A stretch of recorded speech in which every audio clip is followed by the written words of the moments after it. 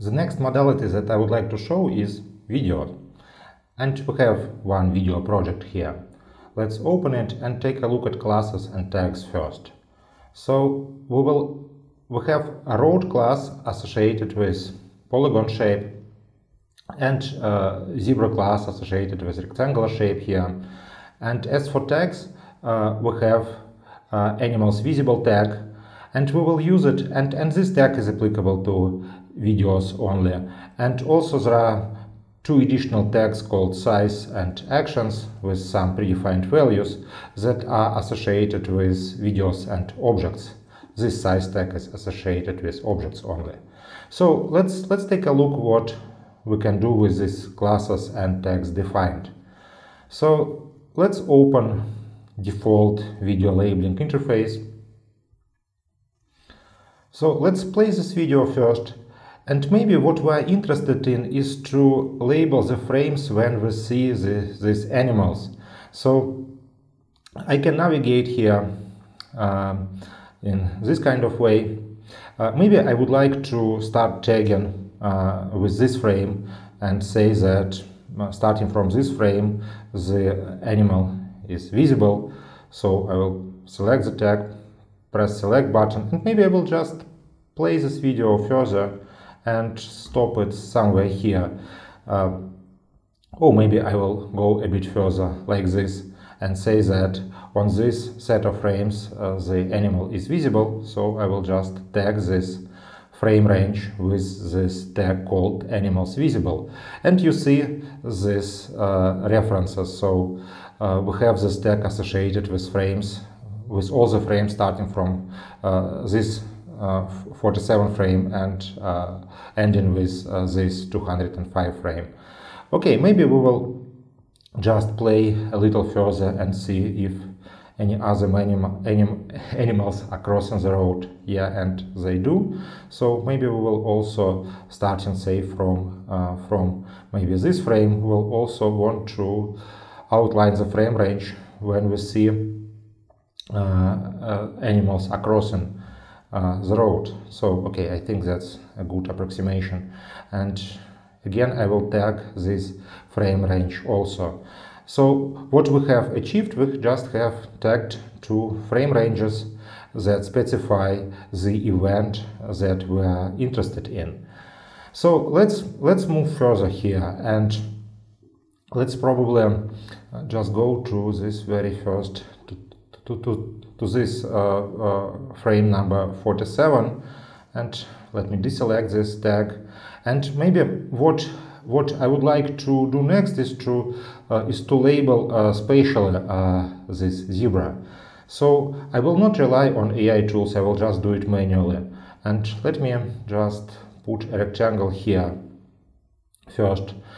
And one way for me to label these objects on multiple frames is to press Ctrl C, go to the next frame, press Ctrl V, and if I do it like several times, I may later readjust this frame. So let me show you how to do that. So this rectangle is quite tight here, and what I can do, I can actually use this tool to adjust the rectangle a little bit on every frame here.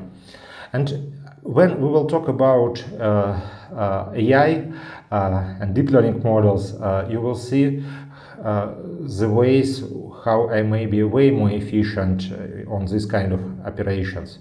And let me just, for illustration purposes, probably label just quickly one other zebra here. So maybe I should go to this frame and label like one more zebra. So let me do that, and I will also do it manually. I just would like to attach various tags to these animals and show a couple of more concepts. So let me just do the same approach. I will copy paste and then slightly adjust. So this is tight box, and This requires some adjustment like this, and I will also adjust this one. Okay, let me deselect this one. So what we end up with is these two objects. So this specific object consists of 3 figures.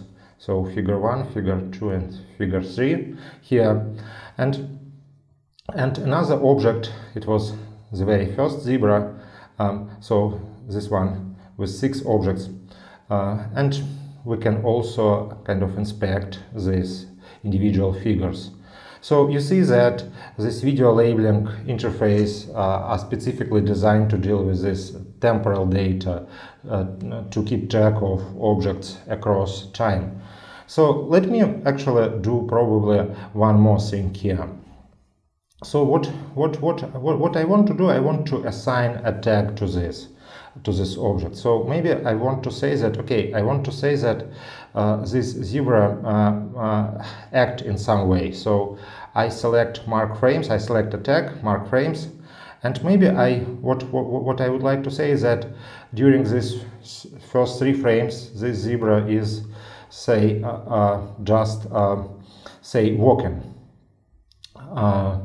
yeah, like this, and maybe then what I would also like to do, maybe I would like to say that during the next 3 frames this zebra is running. So what I can do, I can again pick this tag here and select these 3 additional frames and just tag with a running tag like this.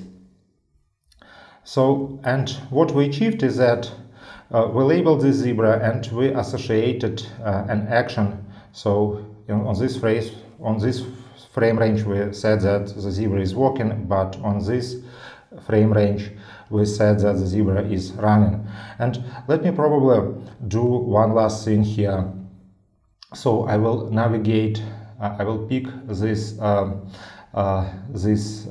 zebra that we labeled last, and maybe I will just, what I will do, I will just associate a tag called size with this object, and say size, we do not expect size to be changed, and in this case I may use this option to assign size to the object whenever the object occurs.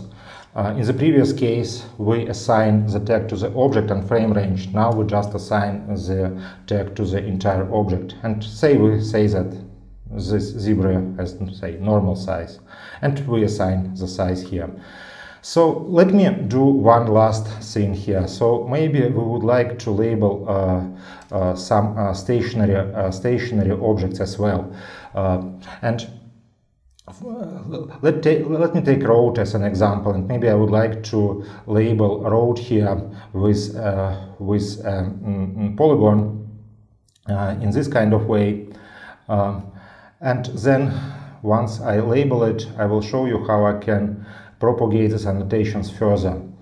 So here is the road that we have labeled, but maybe I would like this road to be present on all the frames, and one of the ways I can achieve that is just to select this object and go to this predefined tab here and say that I would like to clone this, and I would like to clone this object to the end. So this is like the number of frames that I would like to use to replicate this object.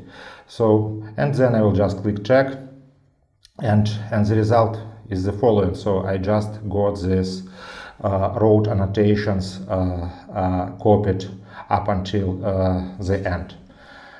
So that's it. Let's move on to the next modality.